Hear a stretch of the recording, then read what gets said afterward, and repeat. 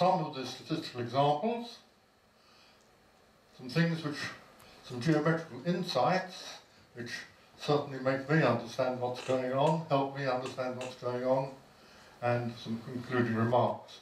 I'm leaving out nearly all the mathematics, which is supposed to be in a completely different paper, and concentrating on trying to understand the problem. Minimum distance estimation, fairly obviously. Hardy-Weinberg estimation, I will bring that up in a moment. Updating the Alscal algorithm, and actually gives you the transformation T, doesn't prove it is correct, but tells you that if you just expand it, you'll find it does what you say it does. And I then go on to say, if only we could measure how much money has been saved and how many false trails avoided by using good design. And I have no doubt that experimental design is Fisher's greatest legacy to applied statistics.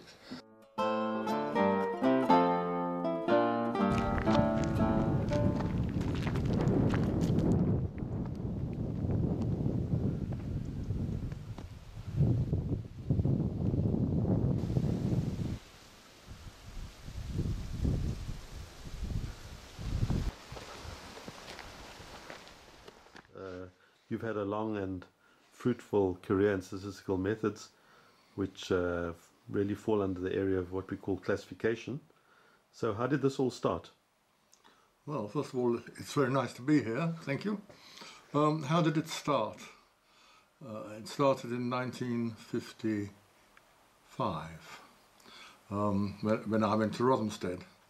They'd acquired a computer in 1954, and I think this was the first computer to be devoted entirely to the analysis of biometric type data.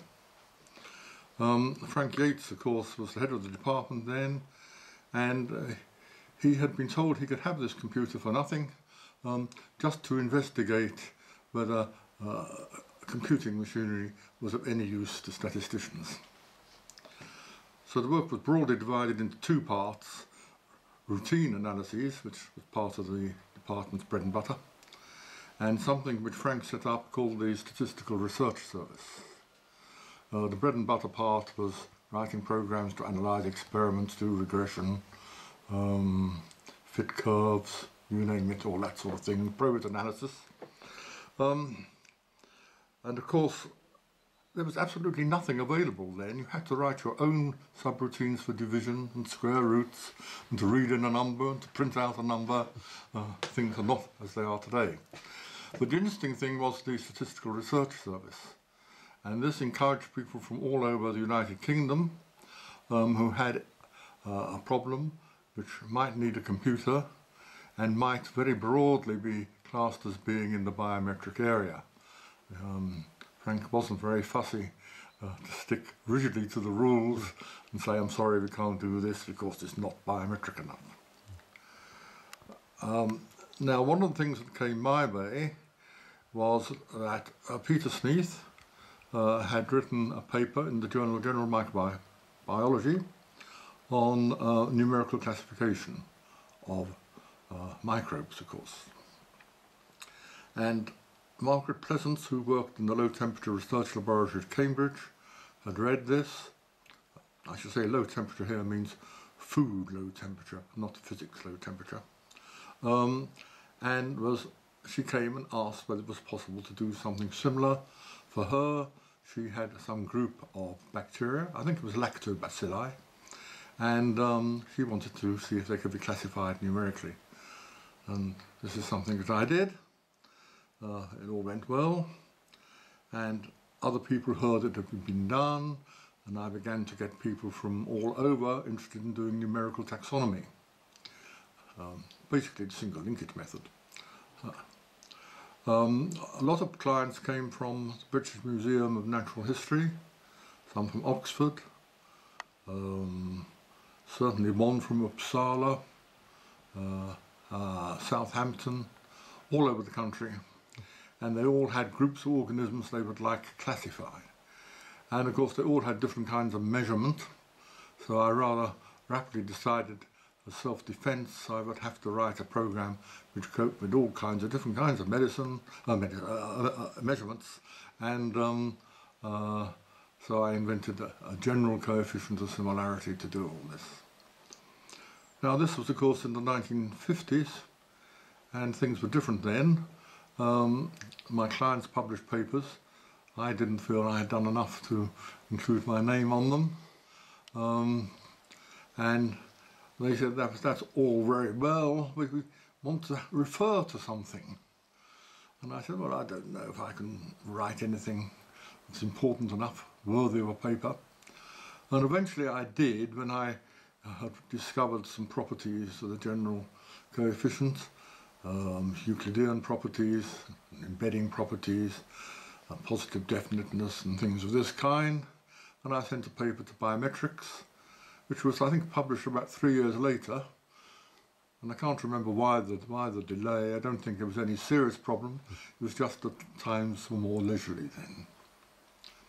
And this paper was, of course, referred to by many people. Now, at the same time, this wasn't my work initially, a problem came into being in the Statistical Research Service of trying to identify fossil apes' teeth, whether they were more human or more ape-like. And Michael Healy, Steve Lipton, and Frank Yates got involved in doing a canonical analysis on this. The problem was that earlier people had done lots of t-tests, which was not a very satisfactory approach. So they thought they'd try a canonical analysis, which of course meant writing all the matrix inverse programs, all the eigenvalue programs, Cholesky decomposition, sort of anything to do with matrix algebra had to be written by people in the department. I got involved in some of that. But I didn't know anything about canonical analysis and was not involved in this project until a year or so later, a visitor from Italy came, and he was interested in doing canonical analysis with alfalfa. And this was fine. Michael Healy was going to hold his hand in doing this, but Mike Healy decided he would go off to Bell Telephone Laboratories for 6 months. And he said to me, well, you can look after this. And it was the blind leading the blind, but that's how I learnt about canonical analysis. I should point out here that perhaps I've always regarded it as a great advantage that nobody ever tried to teach me any multivariate analysis. It's been a great handicap to have had other people's ideas imposed upon me at that stage.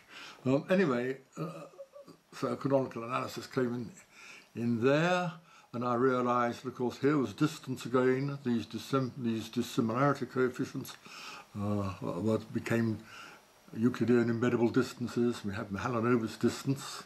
So, you know, there's something in common in all this. And then a third strand, again due to the Statistical Research Service, came from Williams, Professor Williams, W.T. Williams, in University of Southampton, where he was Professor of Botany. And he and Godfrey Lance, who was head of the computing lab down there, had been doing some initial numerical work. Williams had a coefficient of association for quadrats, ecological presence and absence of species in quadrats, and he did a kind of 2x2 chi-squared statistic. This is his coefficient of association, and he found if you put it into a matrix, lots of quadrats, found his eigenvalues as if you were doing a principal component analysis, and drew out the first 2 dimensions, he would get something very sensible. Why was a big question. Well, eventually it did come to me that the reason why was, and perhaps I should mention that it happened not whilst I was sitting at my desk, but whilst the dance was going on at Rothamsted Manor and I had nothing better to do, and I thought, well, let's try and solve this problem. And suddenly it all dawned on me. I saw the light, and of course I needed to get a bit of pencil and paper to write the algebra down. That was secondary. Yeah. And that's how I became interested in what I call principal coordinates analysis, which is the same as classical scaling. and I wrote that up, Biometrica. Michael Healy, by then, had returned from America, and where he'd met Joe Kruskal at the Bell Telephone Labs, and he mentioned to me there's all this non-metric scaling going on. I got interested in that too, so multidimensional scaling came into my purview, as it were, and all these things were based on distance in some form or another. I've been doing work on of this kind for the last 50 years. One thing that came out was your time at Rothamsted, and Yeah. your time there spanned this whole birth and development of statistical computing. Oh, yeah. You showed us some pictures of Fisher and Yates working at this computer yesterday. called the Millionaire. Yeah, the Millionaire. Well, the Millionaire goes back to 1920 or thereabouts. That was an electromechanical thing. And statisticians have always been closely associated with their computing. Famous pictures of Carl Pearson at the Brunswiga, turning the handle, and Fisher at his Millionaire. I think I said the other day, one of Fisher's remarks was, I learnt all my statistics at the computer, and that was it. And Frank Yates moved on to his first electronic computer and developed a lot of ideas there which have extended, that they've grown eventually into things like GenStat and generalized linear models and things of this kind, which were developed by John Nelder, of course. But primitive versions of these things were actually going on the original machine, which was a very small machine. You couldn't really do things very seriously on it. You're still going to many conferences and giving many talks on multidimensional methods and graphics and that. How do you think about this subject today, and how it's going to carry on?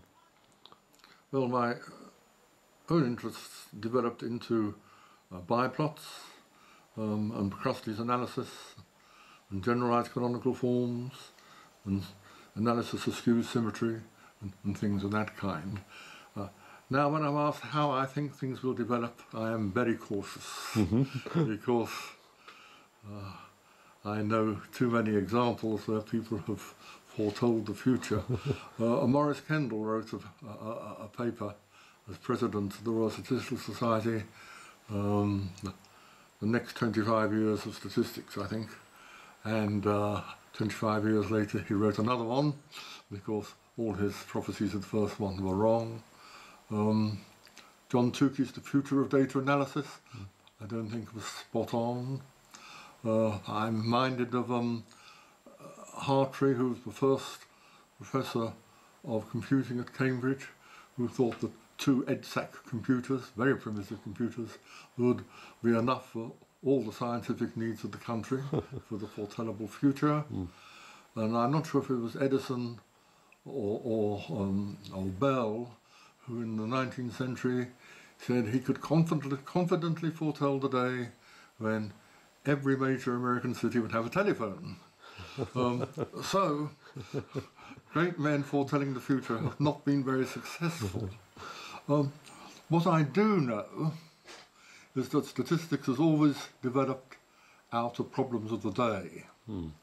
And problems will continue, new types of measurement, new fields of science, physical sciences, genetics, of course, social sciences.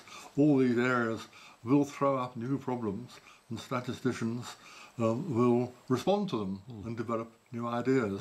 What they will be, I would not attempt to forecast. Okay. Well, thanks very much, and thanks for coming to Barcelona again and coming up for this weekend. I think I'm just going to step outside. If you'd like to come outside, we just show the people where we are. Because